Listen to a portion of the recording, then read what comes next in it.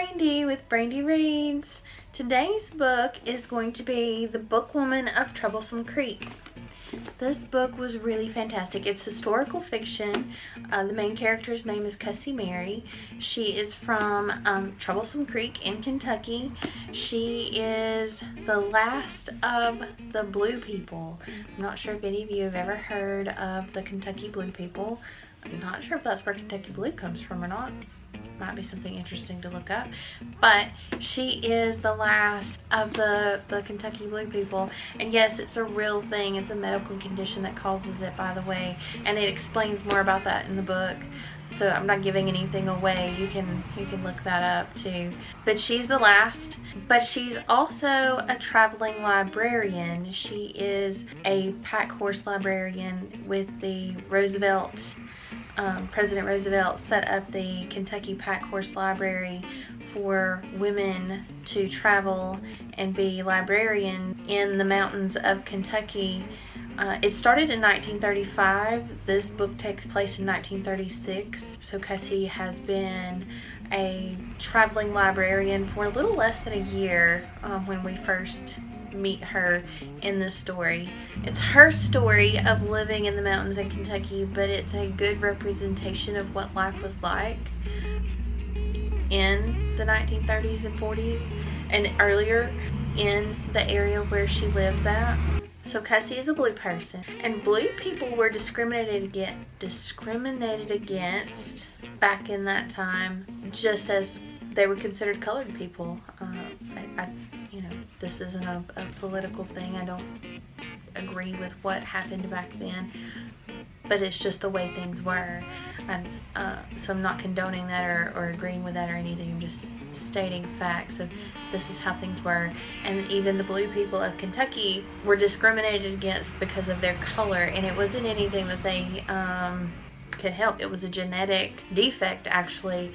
Cussy is named after the town in France where her great-grandfather moved from, and he moved from France to Kentucky. He was an orphan, and in his adult life moved from France to Kentucky, married a Kentucky lady. They ended up having blue children, so it's like one of those one-in-a-million things that would have never happened had it not been for genes that they carried. Cussy's story, we pick up, she's 18 where we meet her at in this story. Her mother has passed away. Her dad is bound and determined to get her married and settled, as he put it, because he had promised Cussy's mother that he would see her married and settled. She, however, does not want to get married. The Pack Horse Librarians was only single women were allowed to be Pack Horse Librarians. And that's kind of significant for that time. Single women didn't have a lot of job opportunities back then, but these were some really brave women. These women signed up to ride a horse 5 days a week and deliver books up mountains, cross rivers, in the hollers and coves of nowhere. Like they were out there in the wilderness. There's bears and snakes and mountain lions and pretty much any other thing you can think of, and occasionally bad things happen to these, and not by, you know, not on purpose, but, you know, accidents happen. So it was a really brave thing for these women, but it also showed not just their bravery and their courage in saying, yes, this is what I want to do. I want to be a pack horse librarian. Part of it was desperation. Part of it was, I have to have a means of taking care of myself. I've either been widowed or whatever. My husband ran away, or like jobs were really hard to find, and especially in the mountains, jobs in the mountains, especially for men, unless they were coal miners. And then still there's only so many positions there that are available. Plus, coal mining was dangerous, so a lot of men would leave their families at home in the mountains, go to the cities to find jobs, and once they had the money saved up, they would move their families out to them. But sometimes that didn't happen. Sometimes they just left and didn't come back. So these women, yes, they were brave and courageous but part of it was desperation. Part of it was, I have no other means to take care of myself and I have to do something. The circumstances and everything else, this just speaks volumes of these women. I also think it speaks greatly of President Roosevelt for his insight into the need for this service. Schools were readily available in the cities. It was law by then, just as it is today. I'm not sure how long it had been law at the time, but it was law at that time that children had to go to school, that once children reached school age, they had to attend school. But if there's no schools, how do you get your kids to the schools? So it was this do what you gotta do kind of thing. And so people in the mountains of Kentucky, most of them homeschooled their children. There was one very isolated school, so if you could get to it, you could go to it. If you couldn't get to it, you didn't go. And the Pack Horse Librarians filled this really huge void that was there was just a need for their services. So the larger libraries in the larger cities, Seattle, Philadelphia, Louisville, they would pack up the books that they didn't need, had duplicates of, whatever. Their patrons aren't going to use them anymore because they're old and look rough, so they're replacing them. So they send all of this stuff that they don't use anymore by train to smaller outposts in smaller towns for the library services. So they would pack that up. The train company had an agreement with the libraries that they would ship it for free, since they were already going to these places anyway, so they would just ship it and deliver it for free.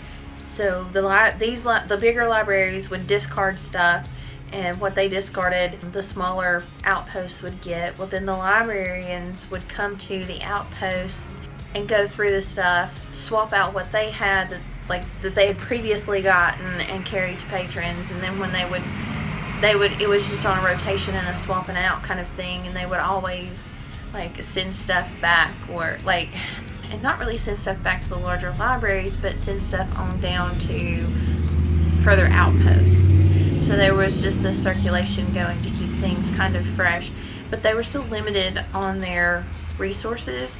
So they would get Boy Scout magazines, Good Housekeeping magazines, newspapers, which were horribly out of date by the time that they got to the outposts. They would get the health department pamphlets that, hygiene and medical care and home remedy stuff that was really valuable for these people that lived out in the mountains that couldn't afford health care and couldn't get to doctor's offices and most of them never even left the mountains.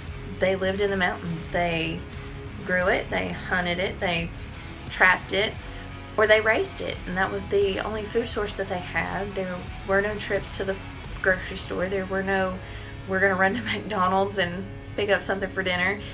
Those things didn't exist. The book takes place in 1936, and that's during the Great Depression, but the people in Kentucky in the mountains had no clue that there was even a depression going on.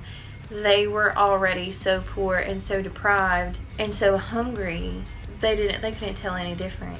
And I think for me that's just really sad. I've had some difficult times in life and had my own personal struggles in life that we all have to deal with, but I can't imagine the circumstances that they've had to live in.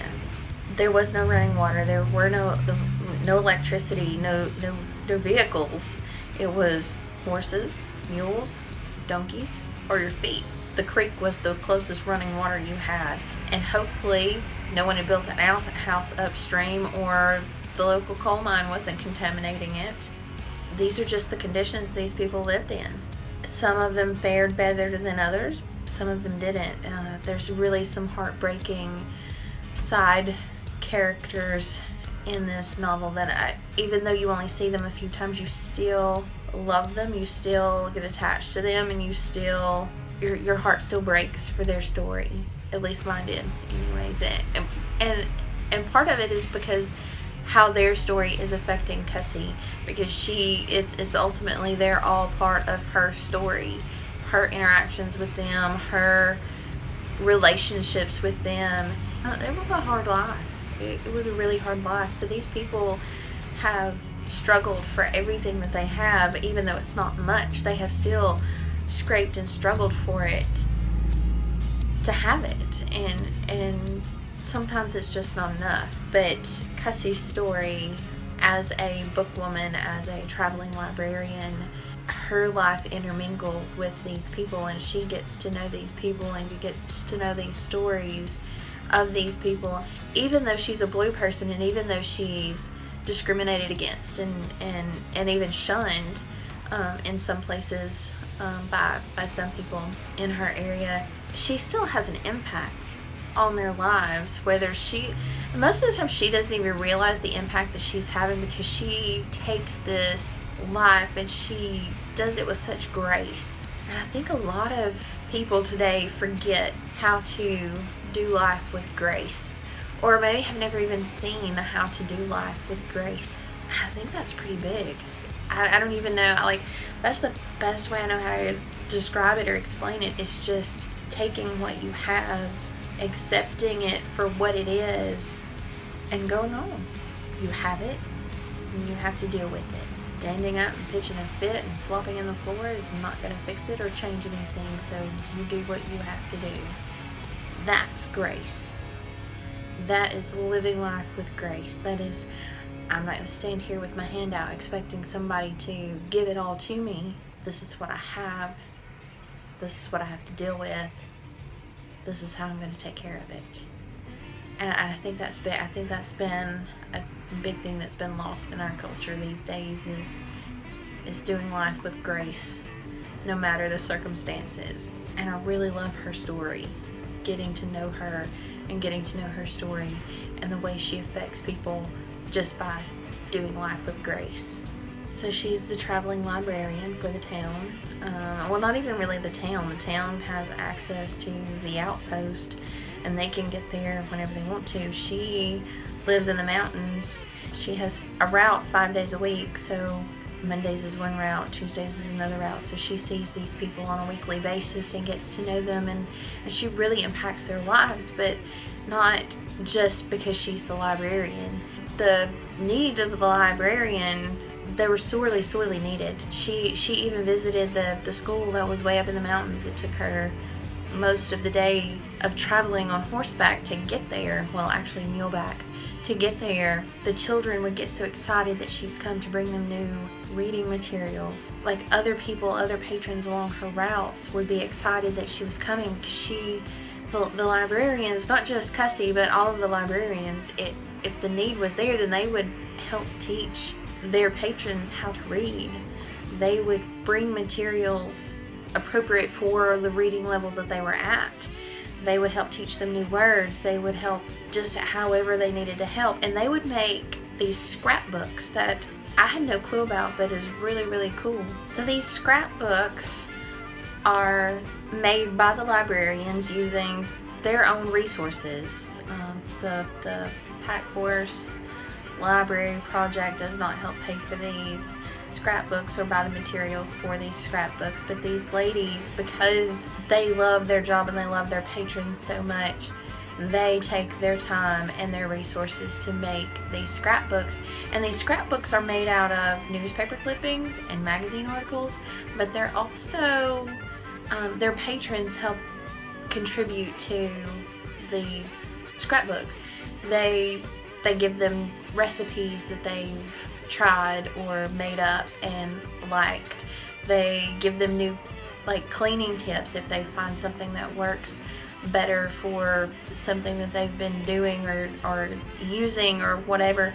They pass that along. It's their way of passing along information to other patrons and other people in the mountains. New dress patterns, new sewing techniques, new trapping techniques, new how to make new fishing rods, is in the Boy Scouts magazines. Those kinds of things, like those things that are really important to these people in the mountains who are so isolated from everything. These things are really important, and to be able to pass this along and share this with people that they wouldn't normally interact with is huge. I mean, and it helps the community. Like it helps everyone in the mountains, and it's a great way to just pass along information. And these women take their time on their off days or at nights to make these scrapbooks and make them however they can. As Cussy is the librarian, the last of the blue people, she thinks this is it for her life. She thinks this is, and it's all she wants for her life. She is content being the last of the blue people and being a pack horse librarian. She's content.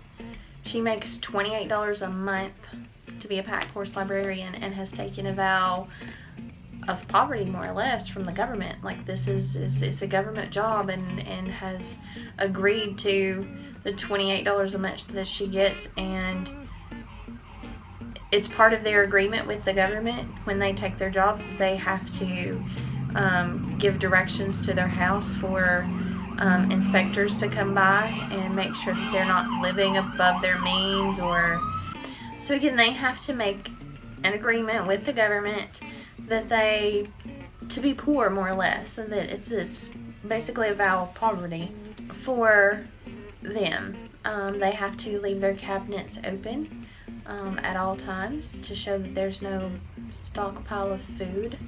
If a government inspector comes by to inspect the home where they live, that just kind of blew my mind. I'm like, what is going on? Like, the whole purpose of a job is so that you don't starve to death. And yes, it's $28 a month, so it's not a whole lot. And granted, cost of living was much less back then, but still, it's less than $1 a day that these ladies make to deliver books in dangerous, treacherous conditions and places. It's beyond me. It blows my mind. Literally blows my mind. But they did it because they loved it, or they were desperate, or both. And I still have to try to wrap my mind around that, because I'm just like, oh my gosh, can't even imagine. Today, I'm pretty sure people would flip out over that. Like, your internet, think of it, your internet bill costs you more than $28 a month. I'm pretty sure. Your phone bill costs you more than $28 a month. So wrap your mind around the conditions that these people lived in. Their cost of living was really low because they had no electricity, they had no running water. All of these amenities that we take for granted, they didn't even have. But on top of, they take these jobs because they desperately need them for the money to provide food for their families, and still it's not even enough to do that. So it's kind of crazy for me that it's that extreme of conditions. But anyway, so Cussy's content being a librarian, being the bookwoman, being the last of the blue people, and just living out her life. And she, while yes, she is shunned or discriminated against by some people, she's made such an impact in other people's lives that she doesn't realize just how much they value her and just how much she means to them. Just in their interactions with her bringing them books and stuff, she hasn't realized just what she means to these people in her area that she has interactions with on a weekly basis. And I think it's really great to see, like, to see those relationships grow and how they each affect each other. Like, they're affecting her lives like she's affecting their lives. So it's just this great interaction to see these characters build and grow off of each other, but to really be there when they need each other. I think that's a big thing, and I think that's another one of our lost things, a lost part of our culture today, is we have so much social media and everybody's like so involved with social media, but we're not really social. We don't interact one-on-one with individuals on a daily basis. We message them, we Snapchat them, we text them. Even phone calls have become a thing of the past almost. Like, you very rarely just pick up a phone and call somebody. That used to be an everyday thing. You just picked up the phone and called people daily because that was your interaction with them. Now it's, I don't have to call them, I can just text them or send them a Snapchat or message them on Facebook or Instagram or whatever, and we lose that real one-on-one connection. And I think that is such a huge message in this book, and that may not even be the point of this book, is to get that message across, but I think it just shows through so well in this story that it just, human interaction is important. And with that human interaction, we forget what kind of impact we can have on each other's lives. And I think that's a big thing. I think we're made for interaction with other people, with other individuals. It feeds us. We need that interaction as people. It helps us grow, it helps us be better, it helps us maintain our humanity, really. I mean, like, you can become cold and calloused and uncaring without that interaction. So those interactions are definitely important even today. But I love that that shows through in this story. And again, I don't think that was the intent of the author, was to like drive that message home. It just came through. It was so poignant and well written. It just shows through, and it's the mark of a good author right there. Just getting things to show through, whether by intent or that's just how it happens. It's well written. So yes, I definitely love this book, and it's definitely worth the read. And Cussy does get her happy ending, even if it's not necessarily the happy ending you think she should get or you want her to get. It does end well for her, which I was pleased about. I mean, because you root for her, you get invested in her character, so you definitely want her to have a happy ending. Yes, there's some heartbreaking things that happen throughout this story, and yes, definitely love this book. Definitely worth the read. It's great. It's well written. Character development's great. Love just the story, just the history that is so intertwined in this story. I mean, yes, it's fiction, but the history is true and the history is there, and I think that's important. I think if you're going to do a historical fiction, it needs to be pretty accurate to history, and she really got that. She really nailed that, and I really like that. There's some author's notes at the end of the book that I think are pretty interesting to read, where she got some of her information, and there's even a few dates that she changed some timelines on, but she explains like when they really happened and why she changed them so that they would fit into the story better. But it's still great. If this is your first time joining us, hope you liked it, hope you enjoyed it. Hit subscribe and the bell below so you can get your notifications. Give us a thumbs up. We always like thumbs up. Check out some of our other videos. My husband will post something somewhere. One of these places. You can tap on it, see a different video. I guess that's it. Everybody have a great day. Bye.